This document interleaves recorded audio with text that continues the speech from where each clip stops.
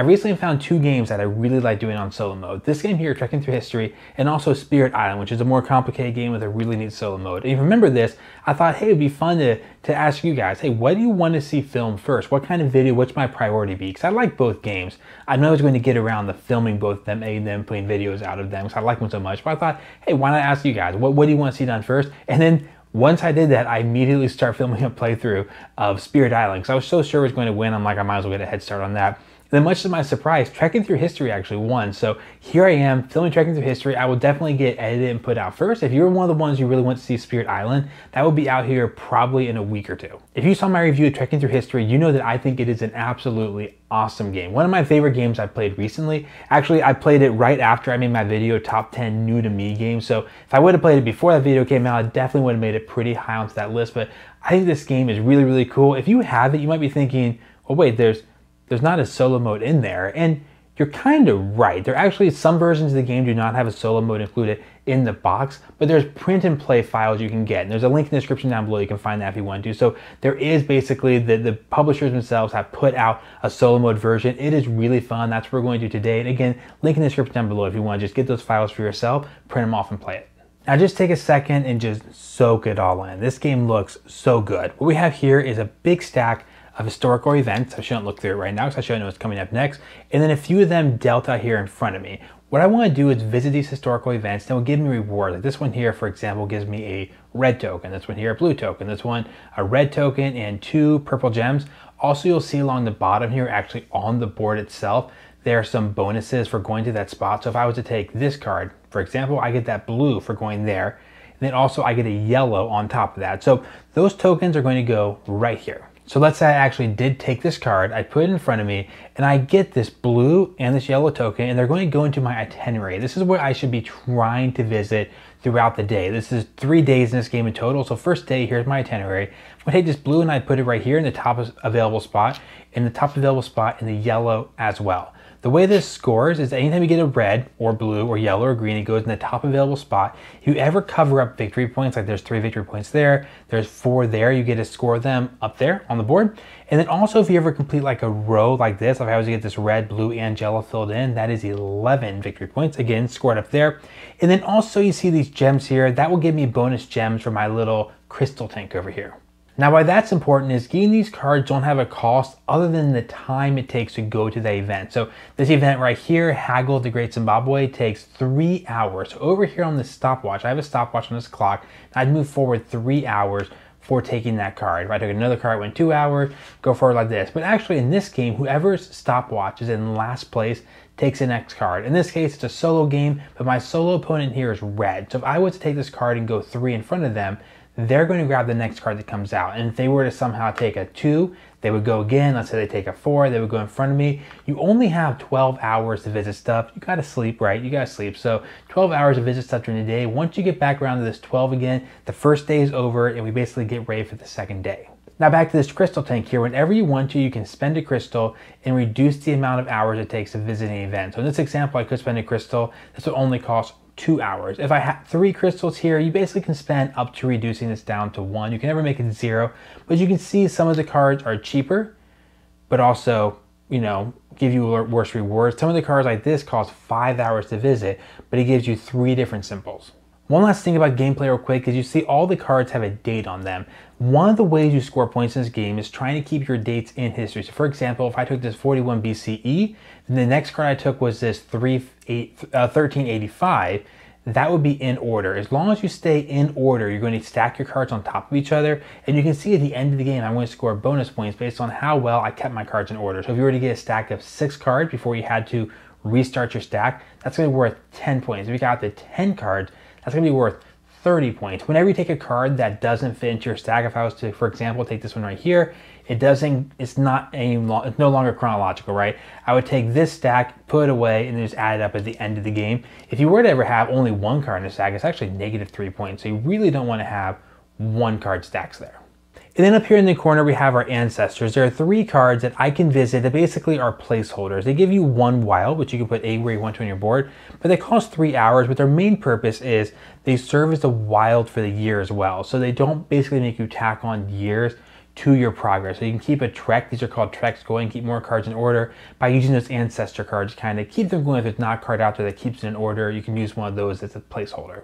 What happens in this game against other players is they're always taking cards you want, right? You're trying to think, oh, I really want this card and this card. This keeps me in order, but I'm worried a player might steal this card and I really need the red maybe. So I'm going to take this card anyway. That kind of gameplay of trying to like get to the card before your opponent gets them. The solo mode is a great job of this. So here's what the solo mode looks like. This is what you'll actually print off if you get the solo mode online. You'll print off a sheet that looks like this. It looks like my itinerary, but it's twice as big, and mine will change out every day. This will stay for the entire day. It has one giant itinerary it's trying to fill up.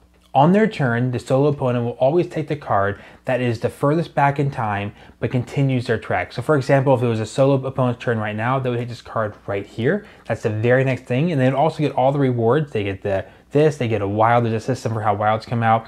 This spot doesn't have a bonus, but basically they always get the same rewards I do.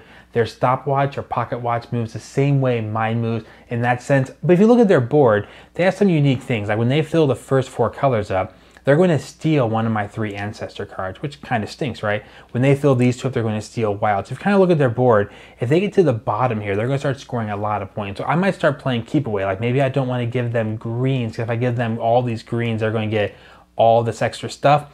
One last quick note, I'm playing on medium right now, which means there's one special rule. If they ever take something costing 4 or more time, they will attempt to spend crystals if they have any to reduce them. So this opponent, actually, just like I can spend crystals, will also try to spend crystals to reduce their big purchases. And with that, we're ready to jump in. I take the first turn as the human. Once the first turn's taken, there's just a consistent, not even back and forth the turns. It's just whoever is in last place is going to take the next turn. So but definitely me and the solo opponent will have times where we take multiple turns in a row. And I'm just going to jump right in here and take the earliest card I can take. This one's actually earlier, but there's not a bonus for taking off the top of the stack. You see there's 5 bonuses down here. You're better off taking these. So this is pretty old, not the oldest, but pretty good. This is called Admiring Cleopatra's Dramatic Flair. So if you watch my review of the game, you know that the back of the cards have information about them, some about the people, about the event, why is it special, why is it important in history. One thing I love about this game is you can just look at the front of the cards, play the game, do that if you want to. You can see the backs if you want to. Now, as you can see right here, the cost of taking this card is 4 hours. It's a pretty good card. So I'm gonna move this up 1, 2, 3, 4 times. I also get a few rewards though. Off the screen here, I have a bucket full of rewards. It didn't quite fill in the camera very well, so I just kept it off the screen. You don't need to see it. I'll just pull in the tokens when I need to. So first I get a red. So I'm going to put this red right here, top available spot. I also get a blue for the spot that's on. So the blue's going to go right here. And this also says I get 2 crystals. So again, the crystals I can use in future turns to reduce the cost of a card. Also remember, I'm not just placing this card in front of me for no reason. This is the first card of my current trek. So I want to make this trek go for as long as possible, try to score those end game points. All right, so on to the solo opponent's turn. What I'm going to do, just for practical purposes, imagine my itinerary, it's a dividing line. Everything over here is my stuff, my crystals, my trek, my itinerary. Over here, I'm going to keep track of the solo opponent stuff. So the solo opponent looks out here and simply takes the oldest card, which is this one right here, hit the books with Alexander the Great. Again, if you want to learn more about Alexander the Great, flip over the card, you see that right there. But he is going to pay 3 hours. You pay your cost first, so 3 hours there. He's going to get a red, and another red, and then a wild. So we're going to take those rewards and put them onto his board. He has nothing for that. This one covers a 3. So he's going to move up 3 victory points right now. And now we have the wild. And what the wild is going to do is go in the topmost available row as far right as possible. So it's going to cover this yellow right here. The top is most available row all the way to the right. That's a yellow one. The reason is as you get to the right, they get more rare and difficult. You see here, it takes longer for cards to slide down to those zones. So it's a little more rare to get those colors. So basically it takes is the best spot available for him to take. And then just like my turn, we're going to slide this over right there.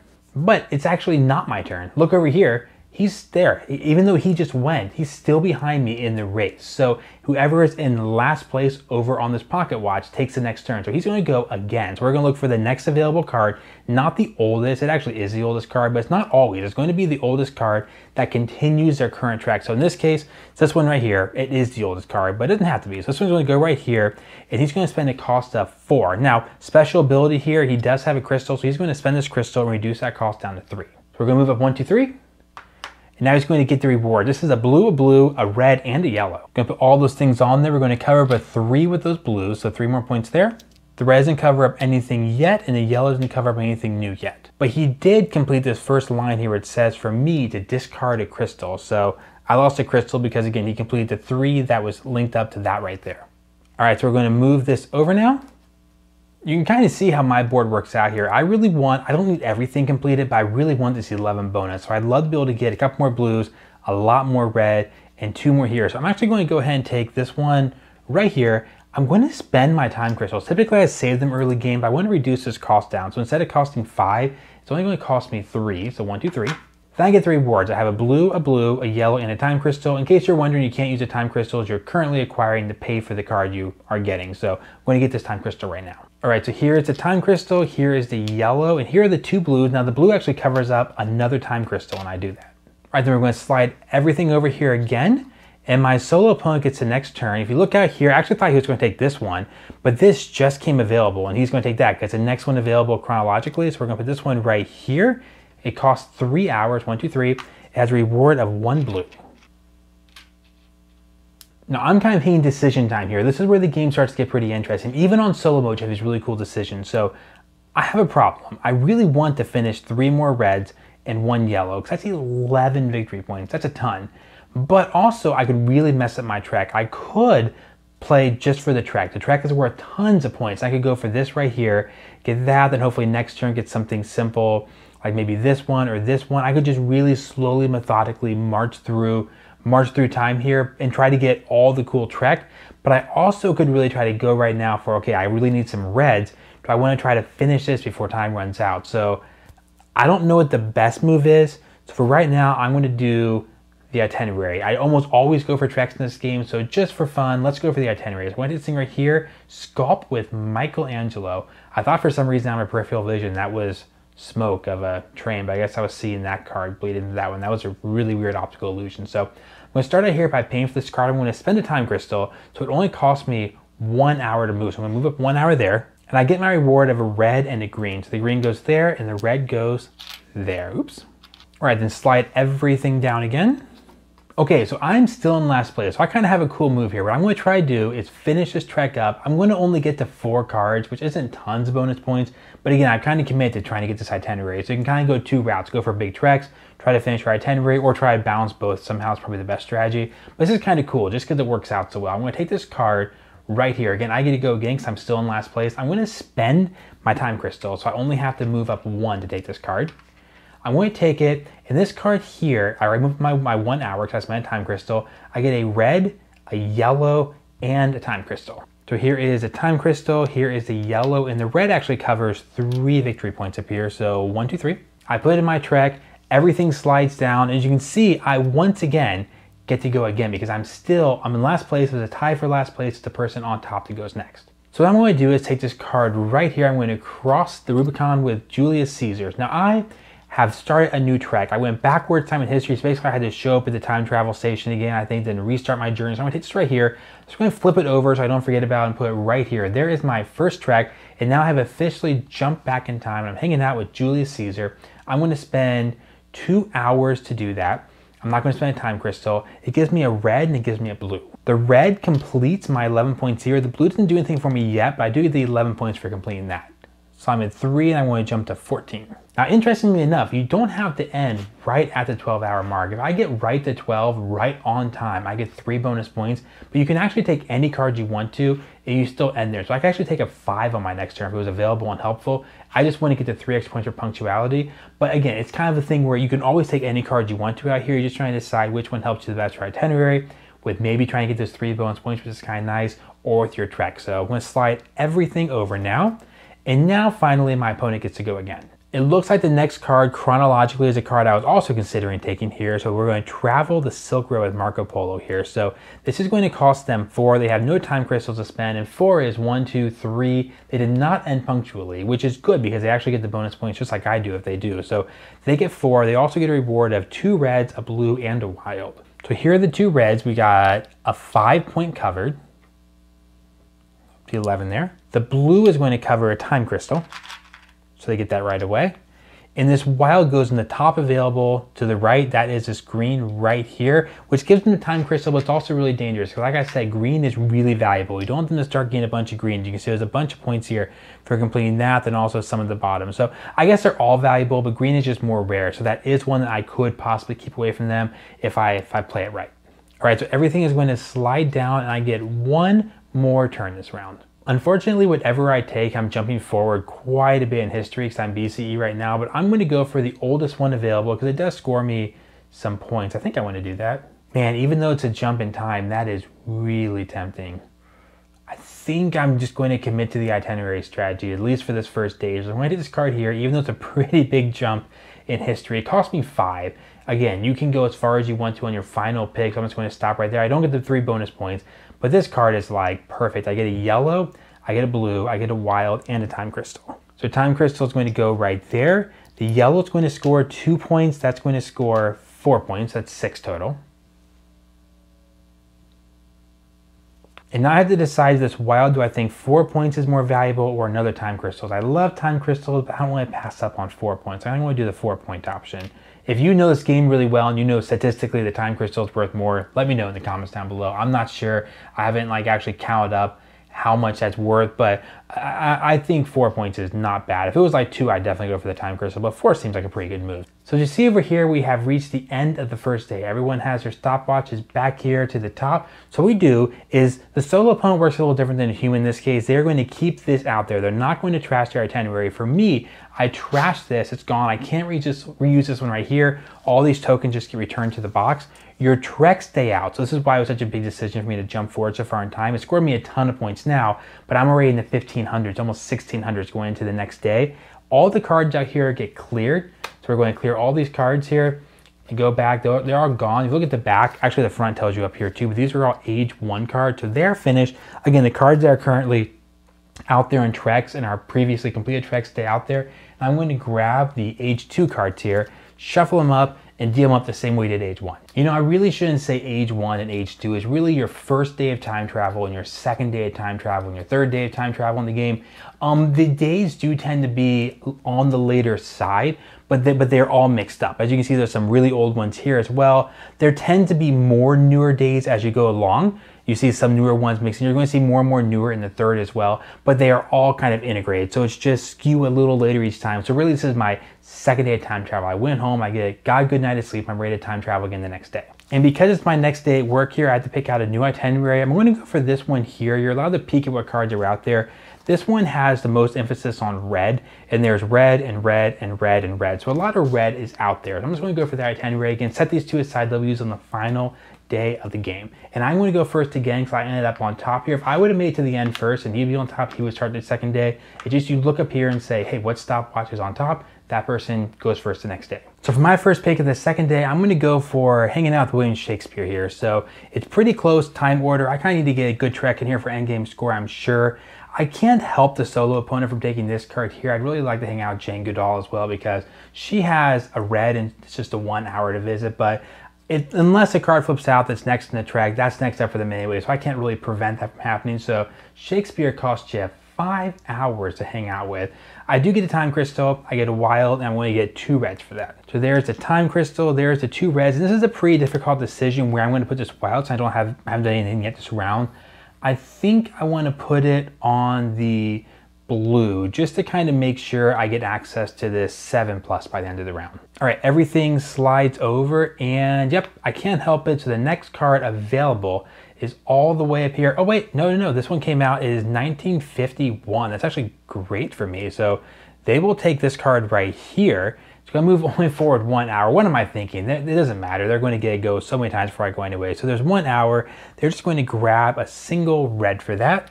And it is right back to their turn. They took the card off the top, so nothing changed. Actually, this card is the next one in the trek again. So taking off the top when I first played, I thought was a pretty cool advantage against a solo opponent. And maybe it is in the long run because they don't get these bonuses. So it probably is good.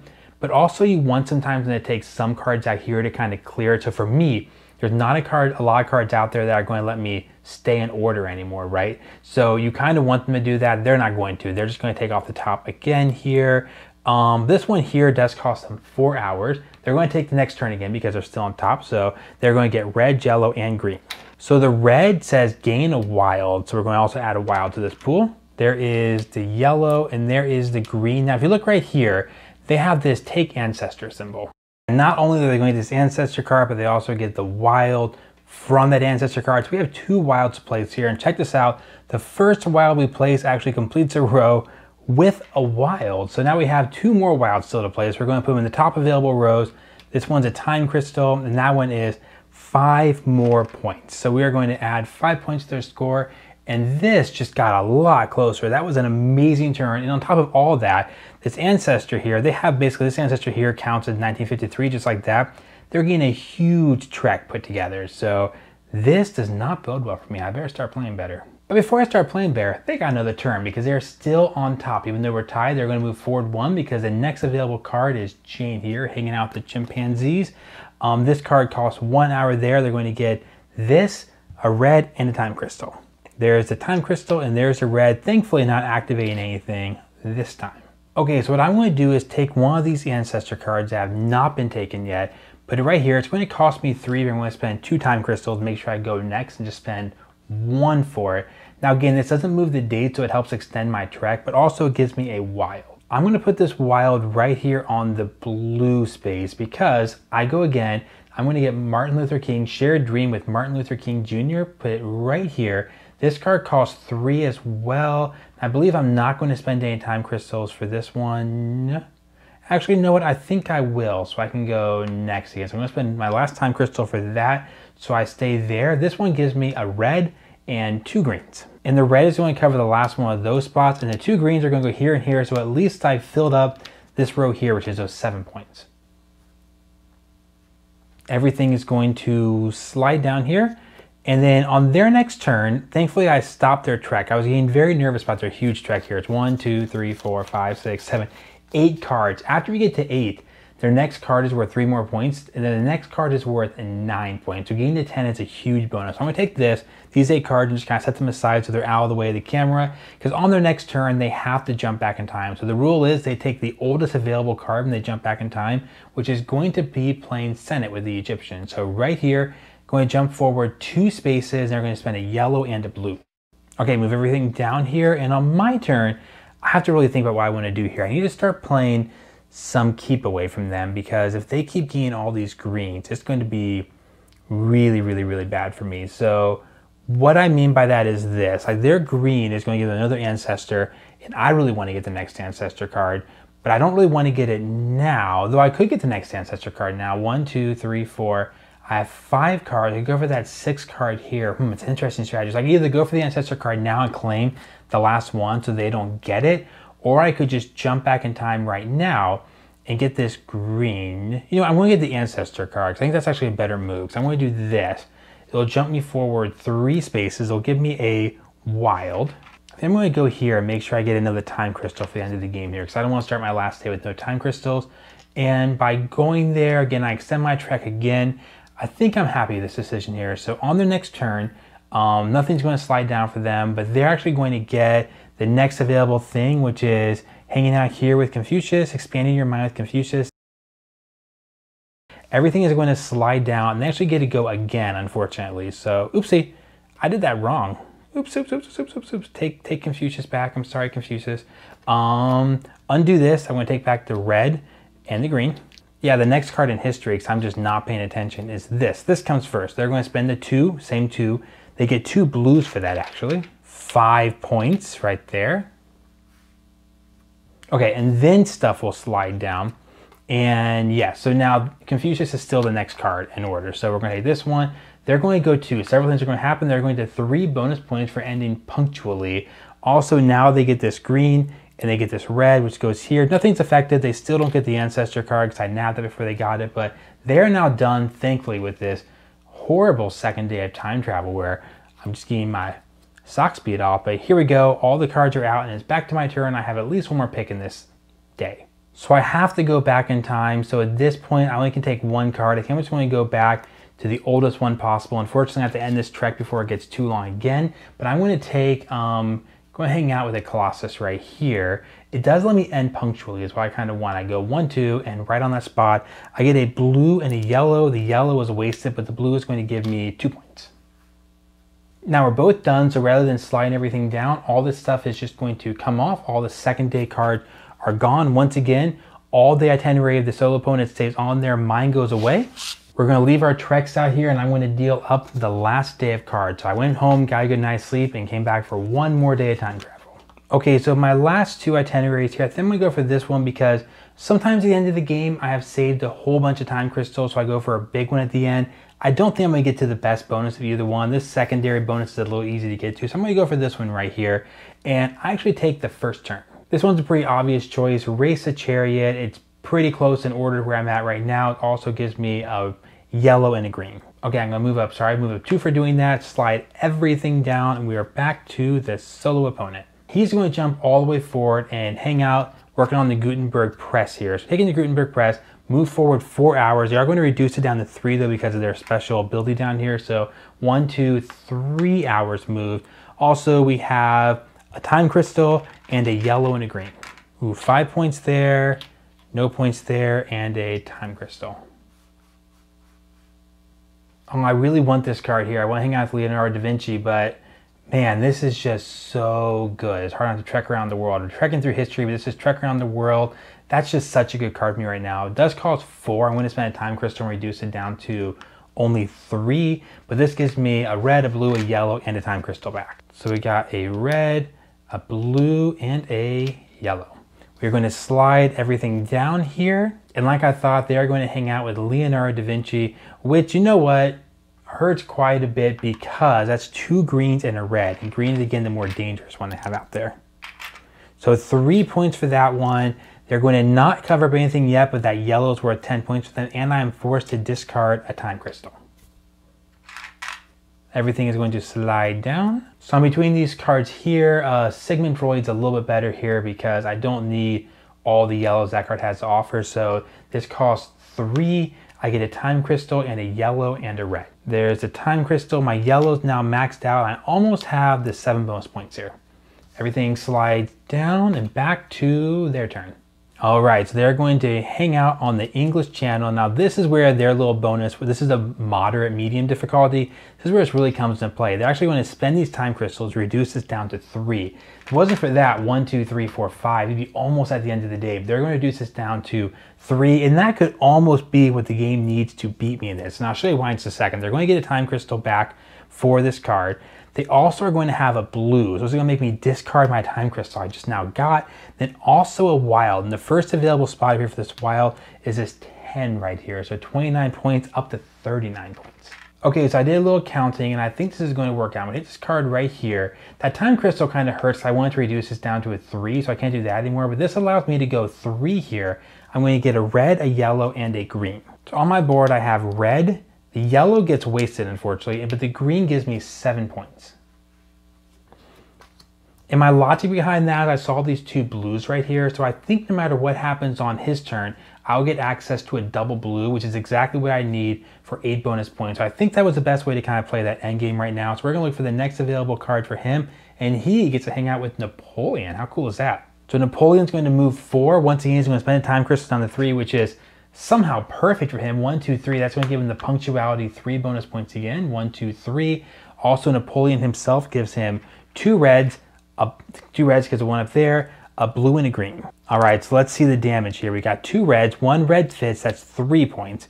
We have a blue, which is no points, and the next green is worth 5 points. So that's a total of 8 points. I kind of lucked out over here in that they didn't get a few more yellows, but I think when I've been successful in this game, I focused a little more on keeping away one color from them. I was kind of really focused on my own thing, but let's see how this works out. Let's see if I have a shot here. So flip over this card here. Okay, so this works out pretty well. I'm going to take this card here. You might be thinking, why don't I take this one because it's a little better? But this actually gives me a blue and a wild, and I don't have to restart my trek, which is a huge bonus in this game because restarting a trek is worth -3 points. Adding to the trek is worth at least 3 points right now. So I'm going to get a crystal, and the last wild is going to go right there. So I put the crystal in there. That's going to give me 8 points. And then obviously I have to spend my cost of 4. All right, and with that, we are ready to add up endgame score. So we close our current treks. I'm just going to clean up the cards out here so we can clearly see what's going on here. All these cards, the day 3 ones, are just discarded. And the opponent ended up with 2 treks here. I ended up with 3, but their treks were bigger. So let's see what happens here at the end. So the first trek here is 8 cards, which is a bonus 18 points. So we have 10, 18 right there. So 18 points for that one. Second trek is Second trek is 7 cards. That's going to be 15 more points. Let's see, that's 10 more there. 1, 2, 3, 4, 5. So my score to beat is 83 as of right now. So let's check out these treks. First one is 4 cards, 4 points. 1, 2, 3, 4. That does not look promising. I think it gets a little better as it goes along. 6, that's 10 points, up to 62 here. And the final one, 1, 2, 3, 4, 5. Only 6. So I have 72 points plus 1 for the time crystal. Solo opponent plus 2 time crystals. So I ended up here 73 to 85 points. This is a really good solo game. One thing I always appreciate in solo games is that you can kind of craft that same feeling of the real game. In the real game, you're always like, what card should I take? What card shouldn't I? And if you paid attention in this game, I didn't do that very well. It's kind of nice when you lose a solo game. At the end of the game, you're like, yeah, I definitely could have done better. I should have found a color and tried to play keep away a little more. I got a little too focused on my own board and let them score almost 100 points, which is the top of the score track. Not that you can't ever get more than 100 points in the game is possible, but that is a lot of points to give up. So I probably got a little too hyper-focused over here. I should have tried to find ways to make him jump forward further in the trek so his treks didn't get quite that big. If you think about it that way, it's pretty close. A couple treks less for him, maybe a couple treks more for me, kind of makes up for the point differential. But whether or not I win or lose, it does a great job of kind of distilling what is a pretty cool light to medium drafting game that's very welcoming, and then making a solo mode that gives you some pretty interesting decisions with what you try to keep away from them, or you could do my strategy, not keep anything away and just lose. And there's a different levels of difficulty. I found easy, I played easy once, I think I beat it pretty easily. Even this medium level throws some challenges at you. You can tell them spending those crystals to reduce the hours made a big difference. A couple more drafts here can really start paying off in your treks. And once you get to the bottom of this board, all these bonuses start coming into play. Now before we go, I want to mention there is something called time warps in this game, which they sit here in the center of the stopwatch and they flip out every day. And basically they change something. They change a rule for that day, or they give you some sort of unique power you can use one time per day. They're pretty cool. I didn't want to use them in this playthrough. It's one of these kind of like simple and fast and quick moving. But if I do another playthrough this, I'm pretty sure I'm going to do it and include them. I think it'd be fun to try another try of this medium opponent right here. It will get a little simpler with those, and basically mostly just to show you, hey, this is what it looks like. This is how these time warp cards work. They are pretty neat, especially for replayability once you play the game a few times. They're nice to kind of give you that little variance. But other than that, thanks for watching this far into the video. I hope you really enjoyed it. Hit that like button if you did. Subscribe to the channel, see a whole bunch more playthroughs. I do a lot of group playthroughs with Cassie and Joel. Also some solo playthroughs and some reviews and top 10 videos and stuff of that nature. So see you there.